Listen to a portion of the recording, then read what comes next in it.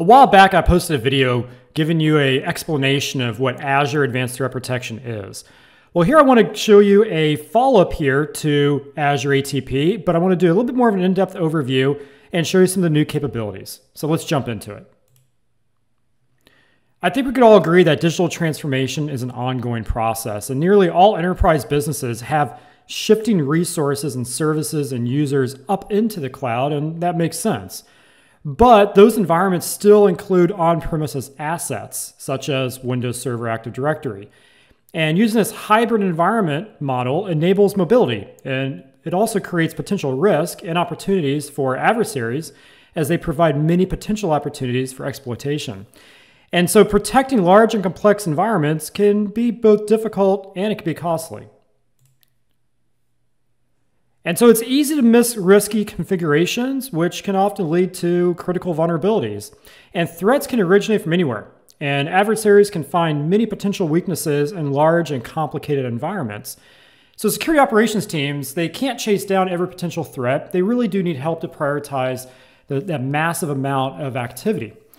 And so additionally, if those SecOps teams don't have the best products in place to deal with those security risks, both time and resources can be easily wasted, and most can't afford that kind of inefficiency, especially in times that are challenging for nearly all organizations. So here's an example of a real attack which helps to show how attackers can exploit vulnerabilities and move throughout an organization's environment, both on-premises and in the cloud. And while most SecOps teams review the data from on-premises and cloud environments separately, which makes it very difficult to correlate information between these environments and see the full scope of an attack. So let's look at how an attack in this type of environment might occur. In this case, they gained access to an administrative user where the account wasn't protected with multi-factor authentication. Using this compromised account, they had the ability to search through email and SharePoint documents where they were also able to exfiltrate data by creating automated rules and so on and so forth. This gives them access to the cloud environment, but they also found a way to pivot into the on-premises environment. The attacker found VPN credentials as part of the email search and used these to log on to the on-premises environment. Once there, they were able to gain access to the on-premises environment. Now then they can move laterally throughout the environment to compromise additional assets.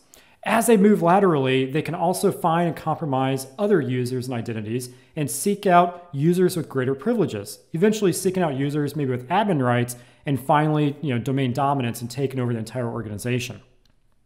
Now, unfortunately, the path doesn't take the attackers that long to traverse. And security operations teams, they need to be able to understand that full scope of these attacks, again, from on-premises to the cloud, and where Microsoft Azure Advanced Threat Protection can help. Now, it only takes one user to potentially compromise an entire organization, that patient zero.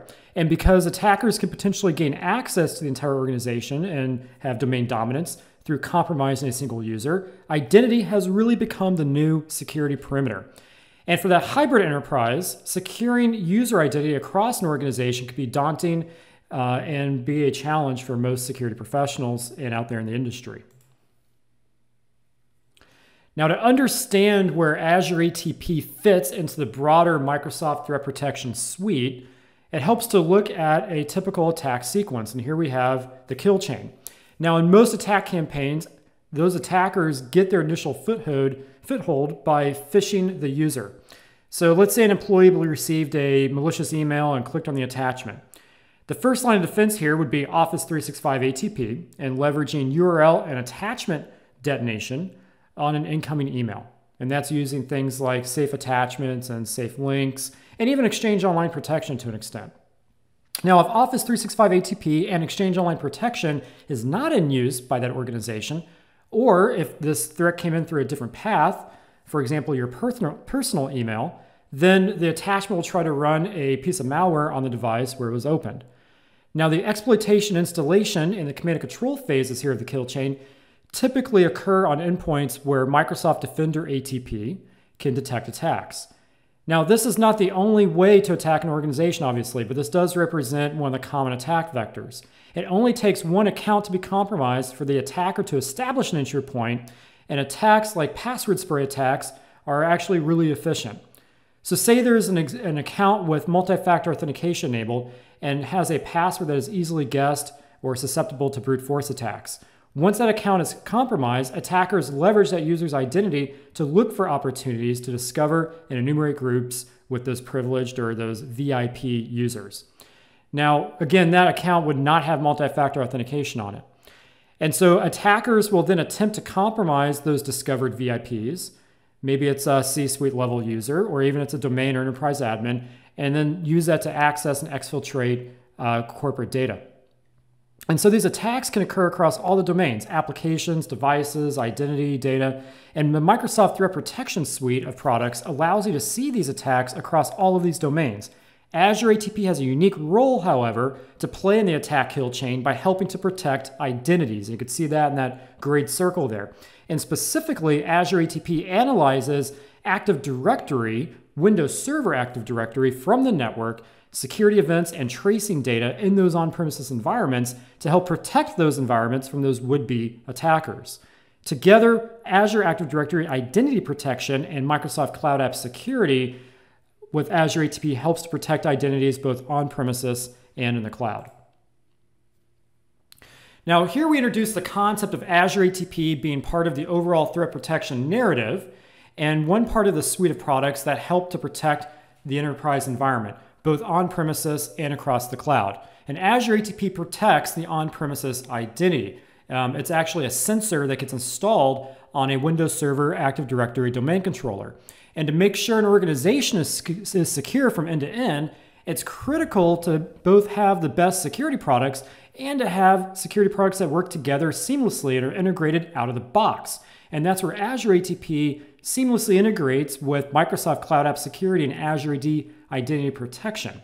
Now, Identity Protection detects risky sign-in events from Azure AD, while Cloud App Security looks for anomalies across a user's session, looking at not just Microsoft products, but also third-party cloud apps like Salesforce and Box and G Suite and even AWS, to name a few. Now, as part of the strategy there, Microsoft is also bringing together these sources of identity data to provide a complete unified picture across on-premises and cloud. Now, this can be further extended, and with the other elements of Microsoft Threat Protection, again, it can provide across the enterprise level of security. And this really helps us to simplify the security, reduce those costs, and really just make the environment more secure and raise my posture and lower my risk. Now, I want to introduce the concept of Azure ATP differentiation and values. So we want to introduce the notion here that Azure ATP, it's empowering those security professionals, but it's also helping you to simplify the way that you monitor and go through and triage a potential threat. And you'll see what I mean by that here in just a moment. So to be able to do this, it starts with being proactive, time spent eliminating on-premises vulnerabilities that helps to prevent attacks before they happen. Efficiency, to protect effectively, you have to be able to work efficiently, spending time on the greatest events and prioritizing. And that prioritization is being able to spend time on real threats and really not false signals. And so this is where we come into 4 different pillars: prevent, detect, investigate, and respond. So around the prevention, this is running assessments to proactively identify and correct hidden vulnerabilities, thereby reducing the attack surface. Now, detect is doing real-time analytics and data intelligence. And this is where Azure ATP is detecting issues through high-confidence alert signals and user behavioral anomaly signals in real time. And then we get to investigate, and this is where Azure ATP is assigning an investigation priority score to help understand, identify, and prioritize those investigations among all of the riskiest users in the organization. And then we get to respond, and this is where we have automatic response to compromised identities to reduce that response time through user risk policy management and through integration with the other products here to provide protection throughout the enterprise. So let's talk about the first one, prevent. So this is really around preventing attacks, and it's not really about understanding what is not optimized, but also understanding the protocol configuration here.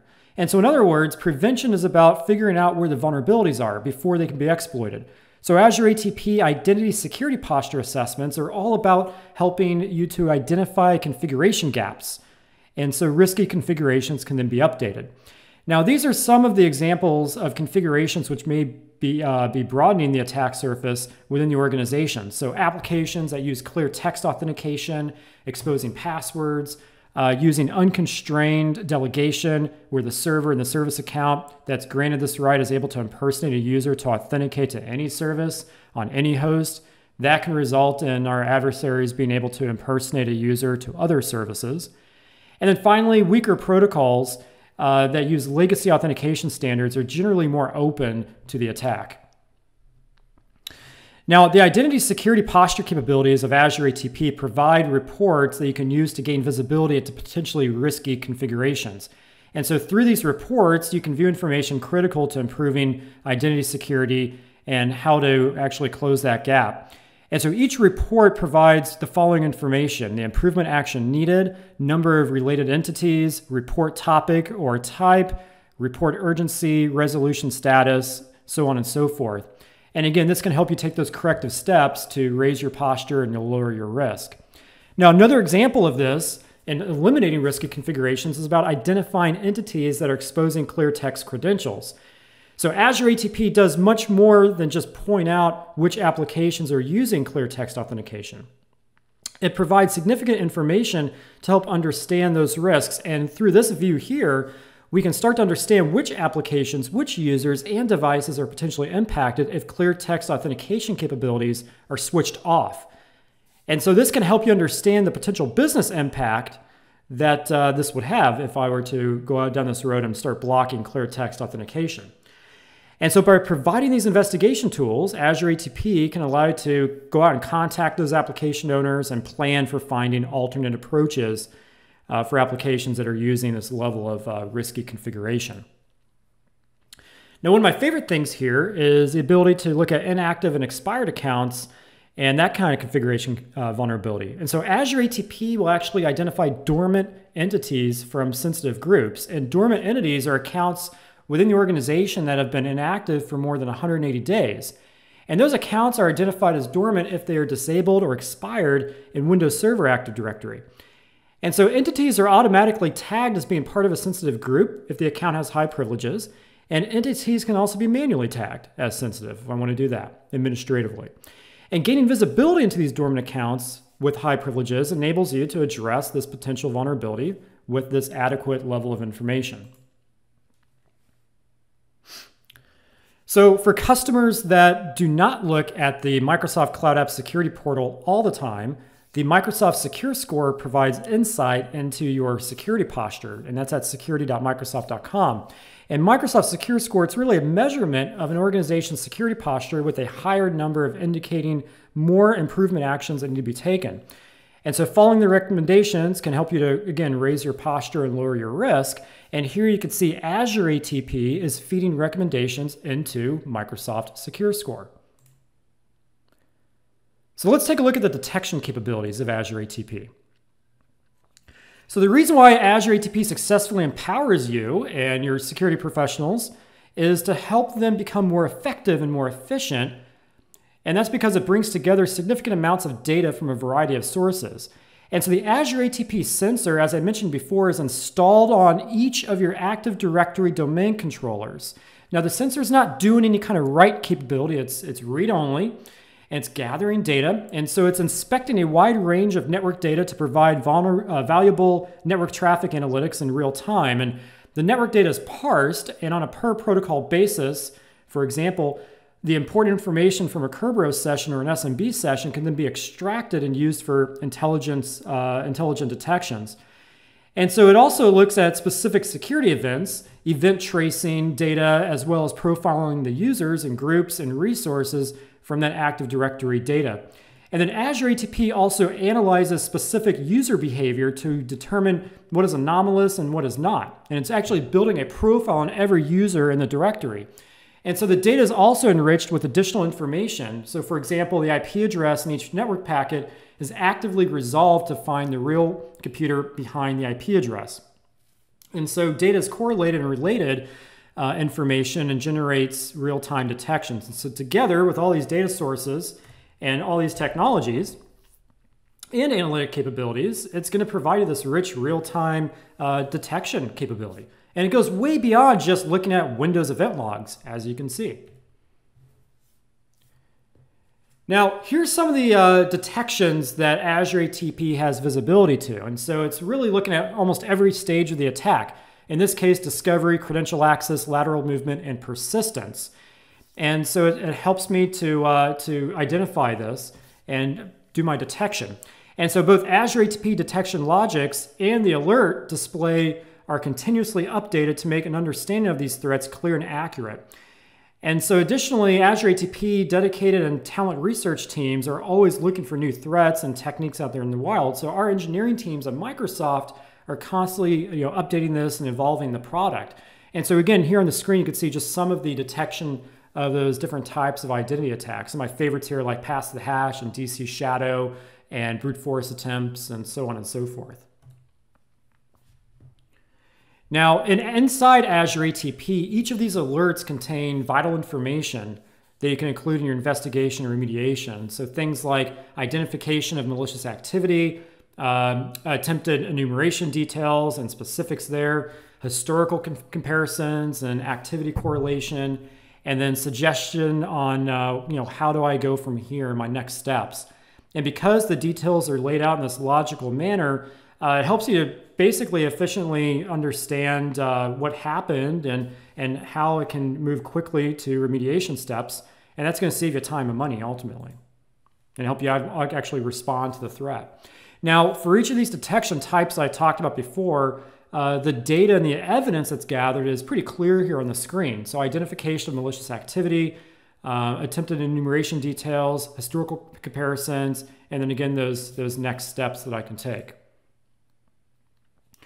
Now, they also provide some additional information here. So with Azure ATP and the integration of Azure AD Identity Protection and Cloud App Security, those alerts can be enriched here and seen for identities that span across on-premises and in the cloud. But I could also see some additional information here like maybe credentials found on the dark web or suspicious VPN connection or unfamiliar sign-in properties, so on and so forth. So some really good examples there. Now, Azure ATP also generates more than just alerts. The alerts provide signals regarding high confidence suspicious activities that are likely representing attacks. And this thing is not, it's not going to generate a bunch of noise. If you get an alert, that's going to be a real alert that you're probably going to want to take a look at. And so they usually include things like known attack patterns and the behavior of that entity.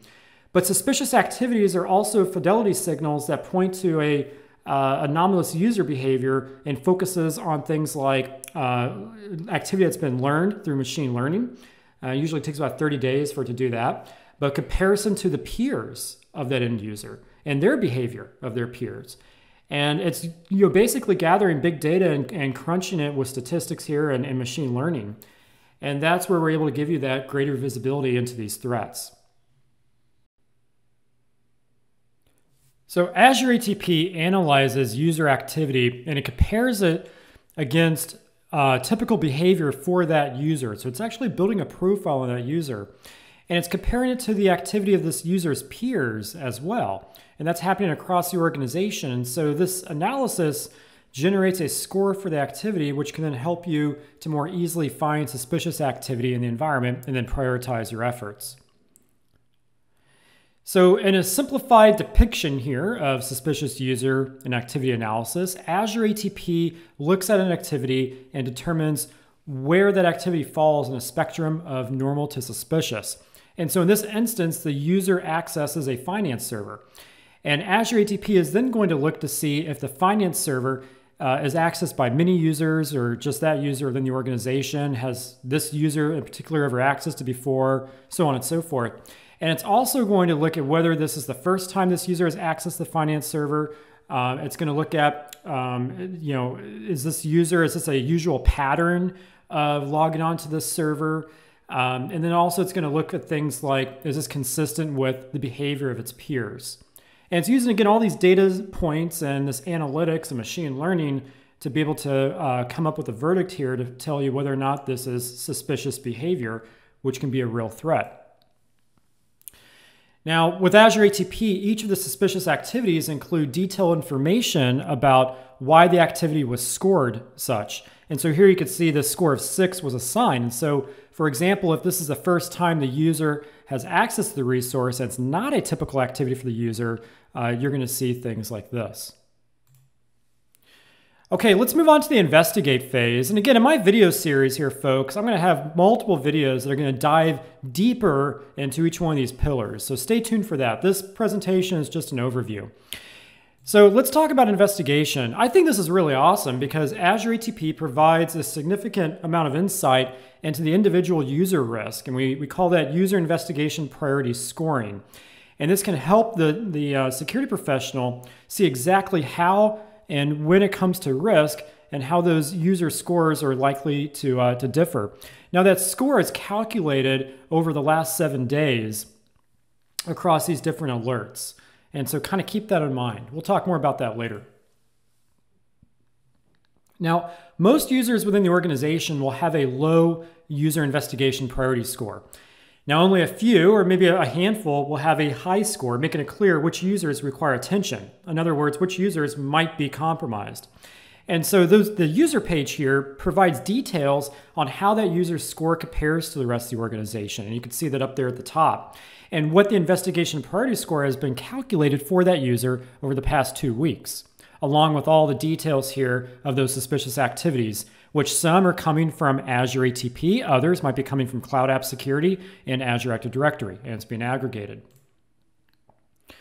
So let's take a look at how the investigation priority score really helps you. And it's a prioritization of threat and identity-based attack investigations, which can be a major challenge. And so when you're stretched too thin, it can be difficult to prioritize those investigations, especially when there's many users that might be related to each other. So where do you start? Well, that's where we have our ability to do ranking here. So we're sorting on this column for investigation priority, and it allows us to really get an idea of where we want to start. And then I can also filter that to say focus on users in just a particular group. And so I can only focus on the users that have that highest score. So maybe the top 3 here that you see on this screenshot. Now, if security alerts impacts many related users, then understanding the potential impact of an advanced threat by investigating all related users in an incident is not time effective. And so you need to figure out how and who and what to investigate first. And so by looking at the investigation priority of the various users, you can then get a better sense of where to start your investigation. And the user with the highest investigation priority score will also have other associated suspicious activities. And here we can see what that might look like here in a real alert. Now, what I love about this is that we have a description that's customized for that activity, and you can see it's all dynamic there in the sentence, and then important information below that I might need to watch out for. And then at the very top there, I can see all my entities spread across there from left to right. And again, that's just all information I can use to better triage this. And if I open up that a step further, I can then see all of the other related accounts that are at suspect here. And so since these attacks are rarely occurring in isolation, Microsoft Threat Protection allows you to see Azure ATP alerts as part of a larger incident. So to better investigate attacks, Microsoft Threat Protection, or MTP for short, correlates alerts across the environment.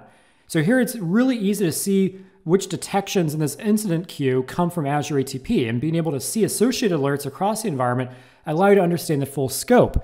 And I want to point that out. This is pulling data from Microsoft Cloud App Security, Azure Active Directory, Azure ATP, Office 365 ATP, Microsoft Defender ATP, and it's in this unified SecOps console. Again, giving you scope for the incident across the entire environment here in Microsoft 365. Now, yes, I probably also want to send this off to my SIEM so I can bring in third-party data sources from like firewalls and other cloud environments as well. And so when you need a deep dive into an incident, you can then go through this activity log, which makes it super easy to see both on-premises and cloud activities in one place. And here you can see some examples of what that looks like. Now, you could also build custom alerts based on Active Directory activities. And here's where I'm building a custom alert, looking at some repeated activity here within a certain time frame, filtering it on some various criteria, and then creating an alert. Now notice I can send the alerts to Flow. It's now known as Power Automate, which I can then use that to go through and create a playbook that then does a SOAR capability. So that could be pretty cool and interesting. Now, the investigation experience can be extended using complex queries, using advanced hunting here in KQL and Microsoft Threat Protection. So this lets you to basically take your response a step further to efficiently inspect events that in certain contexts can be indicative of a breach activity. And so in addition to endpoint data coming from Defender ATP and email data coming from Office 365 ATP, we have expanded that coverage to include data from Azure ATP and even Cloud App Security. And so you can see some schema tables here, such as identity query events, which contains data about the attempts to identify information in Active Directory using LDAP and other protocols. And so those events are tracked by Azure ATP to find reconnaissance activities, including activities meant to discover critical targets on the network. And then identity logon events contains authentication events from Active Directory, as well as monitored cloud apps, SaaS apps, and other services. And using this to surface suspicious logon activities, including repetitive attempts and the use of atypical logon methods. And then app file events, it's right above my blue box there. Sorry about that, I should have made it bigger. Covers file-related activities involving apps monitored by MCAS. So this gives you coverage over attempts to handle files that might contain sensitive information as well as malicious code. So let's talk about being able to respond to these using automated workflows. So here's an example of that UEBA page I showed you earlier. And so Azure ATP it's being a more complete on-premises identity security solution than ever before, because once those threats are identified, you can then actually take specific actions to respond to the threat. And here you can see the action menu has been dropped down, and I can confirm the user as compromised. And when I do that, it sets a flag in Azure AD to identify that user now as high risk. And so any conditional access policy that's been created can also take action on that high user risk. So, force a password reset, which requires MFA, apply MFA, apply session control, block access, whatever you like to do there. Now, these response actions can also be extended using Microsoft Threat Protection. So Azure ATP alerts can automatically be investigated through the automated incident response process. And here you can see an example here of what that looks like. And so users can automatically be checked for malicious activity and remediated using actions like confirming the account is compromised, all through this automated playbook. So to kind of wrap things up here, Azure ATP has some unique data sources and analysis. So in addition to Windows events, you have things like event tracing data and Active Directory information, and Azure ATP is doing deep analysis on network traffic in real time on those domain controllers. And so analytics are applied to those data sources, making the information actionable. So I'm not sifting through hundreds or thousands of events. It's doing all that for me. And so this can allow you to then clearly determine where the attack may be occurring in the environment and help you pinpoint and prioritize. And so Azure ATP is also deeply integrated with Microsoft Threat Protection. So you saw the integration with Cloud App Security and Office 365 ATP and Defender ATP, which is allowing you to get a full scope here of what that threat might be across the environment. So here's what I want to leave you with. Continue watching my videos. I'm going to have a lot more videos on Azure ATP, and we're going to go a lot deeper. I think you're going to love it. And then also go out there and you can actually sign up for a trial of this. But check out the documentation. Take a look at this new experience within Cloud App Security. This is really awesome. It just enriches it. It's not required to have Cloud App Security, but it does enrich it and make it a little bit more valuable. As you can see here, I can marry data from Windows Server Active Directory with activity data from my SaaS apps in the CASB here, and that's pretty awesome. Okay, folks, I hope you enjoyed this video. I hope you got some value out of it. Give me a thumbs up if you did. Go ahead and click subscribe so you can stay notified when I post new videos. Look, I'm going to be posting videos on just about a daily basis every single week on Microsoft Security Compliance products, so you're going to want to stay tuned. And as always, keep the feedback coming. I'm doing this for you, and I want to make sure you get the most value out of it. Okay, take care. We'll see you in the next video.